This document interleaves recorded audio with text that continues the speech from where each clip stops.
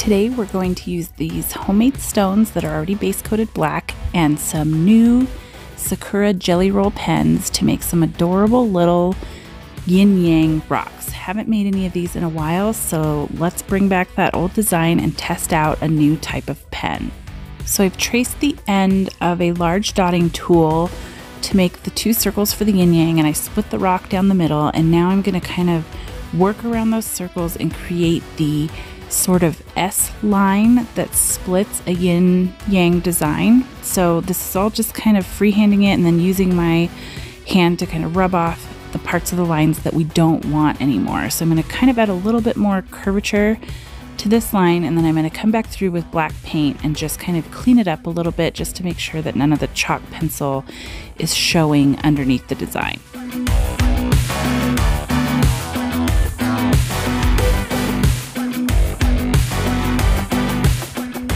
Now I'm going to come back through with some dragonfly glaze in the full spectrum color. So this is kind of like the rainbow one that has all the colors in the glitter. This is a very fine glitter paint, and I really like this one on black. It looks so amazing on black when it dries. And the nice thing about it is that the glitter is so fine that it actually dries smooth. It's not like other glitter paints where you get kind of that grainy bumpiness. If you were going to write on it, you could write on this pretty easily. It's shiny and slick, but it does dry really smooth. So all the little lines that you're seeing in here actually kind of sink into each other, and it dries very smooth and very pretty. You'll see that in a little bit. I wanted to just jazz up the other side of the yin yang design that's not going to have the jelly roll pens. I could have just left it black, but I wanted it to have something extra that distinguished it. So I'm doing the dragonfly glaze paint so that we've got some sparkle and shimmer on the other side, and then I'm leaving the other side of the design with the matte black, and that's where we're going to go with the jelly roll pens.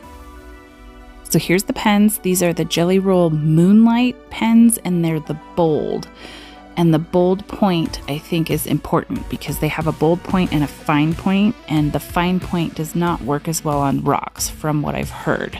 So I went straight for the bold when I purchased these, and you can see they work quite well as long as the surface is smooth. I think these would not do so well on a bumpy rock, maybe even natural stones unless you're able to smooth it up. With the spackle trick or maybe some Mod Podge, it does need to be smooth, but they flow pretty nicely. If they get a little clogged up, you can rub them on a paper towel or a piece of paper, or even on your skin, like on your thumb, and it'll get the gel flowing again out of them. But the colors in this set are really fun because they're bright neon, and then there's this like neon, about half to 3/4 of them are neon, and then there's some other ones that are just kind of rich looking colors, which you'll see on the second rock coming up. But I love these so far. I think they're fun for small designs. You have the control of holding it like you would a pen or pencil, and the colors are just really bold and bright and fun. So I can't even tell you what inspired this design. I just thought little neon peace signs would be fun, and then I wanted to start filling in some of that open space, so I did a bunch of little hearts, and then I'm going to come back through and add some dots just to kind of fill it in so that the design line is kind of clear during that S line, and then the other circle that's there so that it stands out kind of on its own.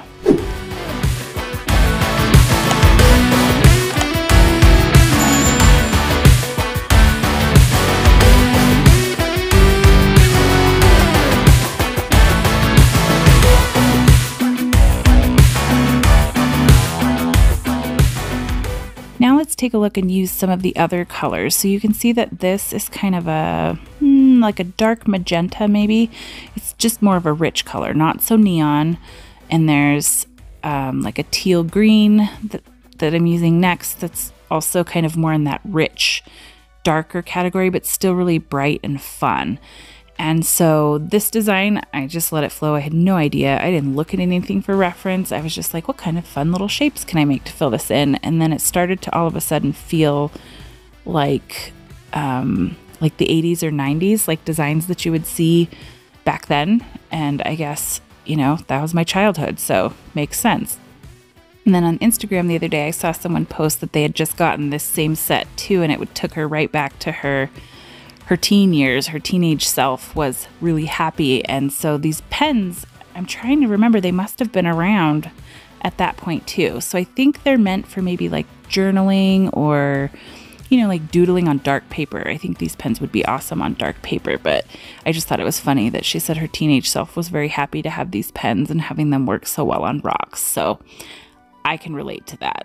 The one thing that I am not sure about and a little worried about is how these would hold up in the sun. It seems like even the good paint pens like Thule Art's Neon Set, they flat out tell you that they don't hold up in the sunlight. So I think it has a lot to do with the color blends.